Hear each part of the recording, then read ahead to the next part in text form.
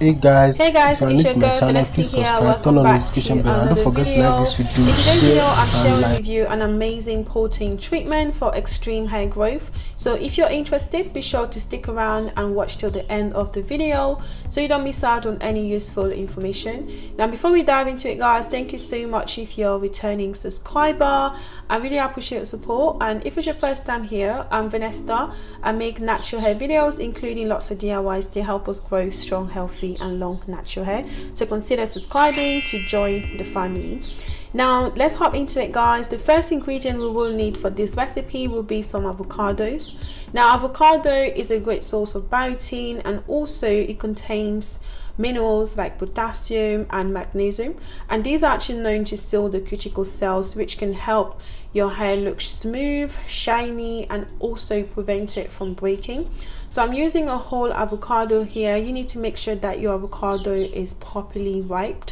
The reason why that is because if it's not, you will end up with, you know, some avocado stuff left in your hair after you rinse this treatment off. So be sure to use an avocado that's really ripe. The riper it is, the better. So essentially I'm just cutting it into like 4 pieces here, and I'm just getting the avocado out into a bowl. Now make sure that you get all of the avocado into the bowl pretty much.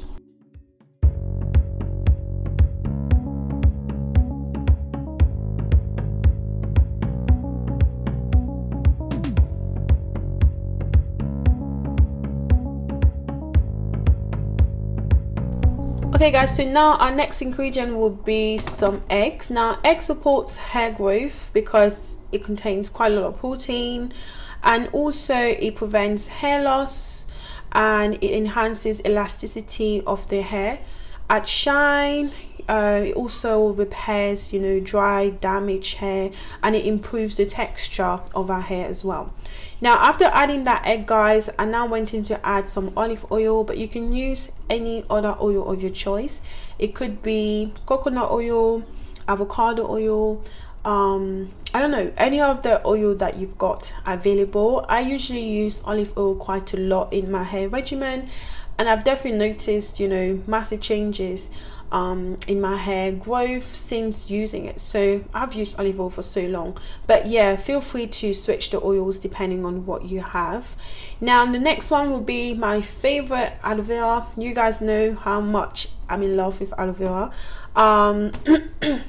It's just so great for hair guys, really great for skin as well. So I'm not going to talk too much about how I make this. So essentially you just want to make the aloe vera juice.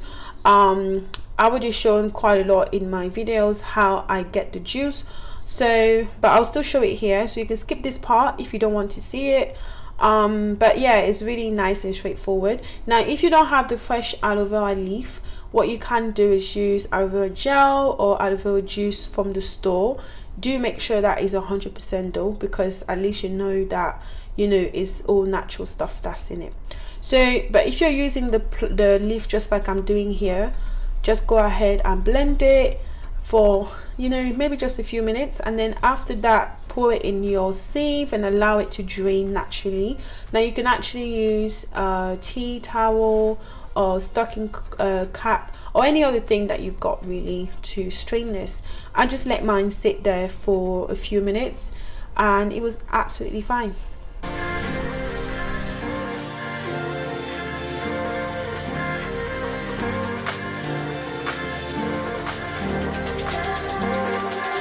So after it sat there for a few minutes guys, this is what it looks like. So just throw that away and then get the juice. So pour your juice back in your blender, and then we're going to add the other stuff, so the avocado, egg and olive oil mixture, and then we'll go ahead and blend this together. So blend until it's nice and smooth. You want to make sure that the avocado is properly blended so you don't end up with any chunks of avocados in your hair. So this is what it looks like guys, nice and smooth, and yeah, really nice. So pretty much you're ready to apply this to your hair. So I just started to pop that in a bowl, just so I can just, you know, take as I'm applying to my hair pretty much.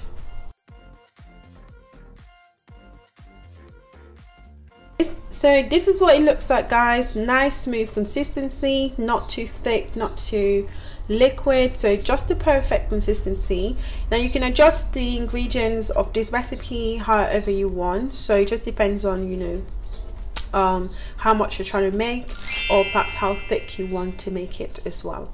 So I'm just showing you guys here how I apply this to my hair. I'm starting on shampooed hair, not detangled, because I usually don't detangle my hair anymore before washing, because I just find that it saves me so much time doing it this way. But again, do what works for you guys. So if you usually detangle before you shampoo, that's absolutely fine. So I'm just starting here on wash hair, like I said, not condition. So I'm just doing this treatment as part of my conditioning routine, but you can also apply this treatment without shampooing your hair. So let's say maybe once a month you do feel like your hair needs a protein treatment, definitely go ahead and apply this. Now I just think it's better to apply it on clean hair because you're more likely to get the best results. So my hair is already in sections. I'm just kind of undoing each one of those sections, and then I'm going ahead and applying the mask all over my hair. Now make sure that you cover every single bit of your hair, including your ends, because that's usually the oldest and the weakest part of our hair. So if you're trying to retain length, like I always say, guys, it's very important that you baby your ends, because otherwise it's going to break and you're not going to see that length coming through. After I finish that, guys, I'm just twisting it and then I'm just rolling it on itself so it doesn't get dry as I work on the next section. So I'm just going to go ahead and repeat that until my head is completely done. Oh, until my hair, sorry, is completely done.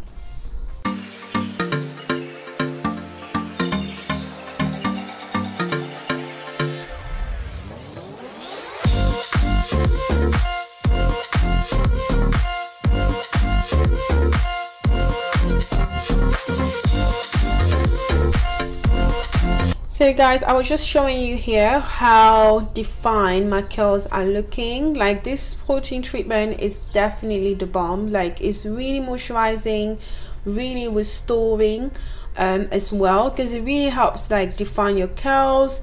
If you have, you know, dry, damaged or unruly hair, definitely this is one of the treatments that you need to consider using, because it will certainly help revive the protein back in your hair and make it look, you know, as good as it can possibly be. So look at how much definition we've been able to get just using this treatment. Like, I just think it's just amazing.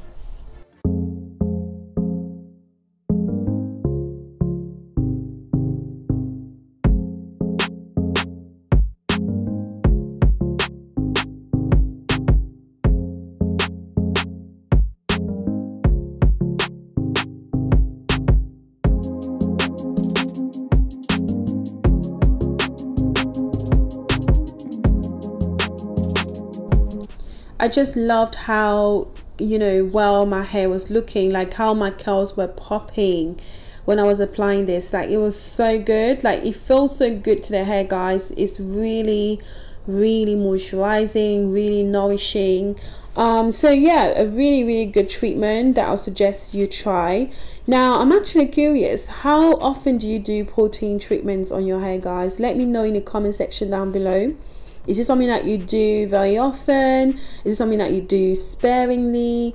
Yeah, it would be very interesting, you know, to just hear you guys' perspective. With regards to me, I actually don't do protein treatments that much, to be honest, because I feel like with protein you have to be a little bit more careful. Protein treatments are great. Obviously they restore, you know, strength back to your strands. It makes your hair stronger. It improves elasticity in your hair, which makes it less likely to break. But the downside of protein treatment as well, especially if you do it too often, is that it can cause protein overload, and that can actually give you more breakage throughout your hair than, you know, than actually retaining that hair. So that's why with protein treatments you have to be a little bit careful about, you know, how often you do it, and also listen to your hair, guys. To listen to your hair. Protein treatments, I don't think is one of those things that should be done you know, very often. I think maybe like 4 to 6 weeks, or even like 2 to 3 months is a good time to do protein treatments. Obviously it depends on how your hair feels, so this is not set in stone. That's basically what I do, because I just feel like my hair doesn't really need this treatment like every single time. So yeah, let me know how often you do yours, and you know, why you do it and things like that. So it will be very interesting.